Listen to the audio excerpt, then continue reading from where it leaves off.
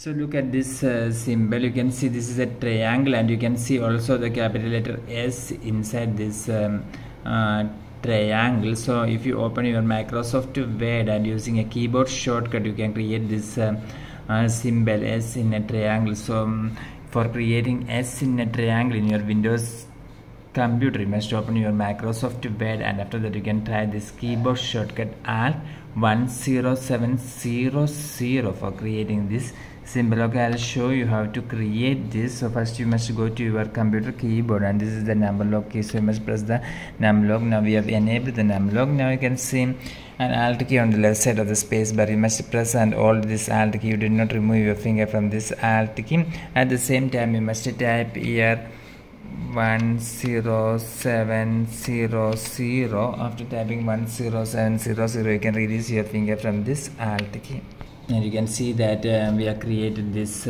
symbol. For more videos you can subscribe Engineer Cell Online.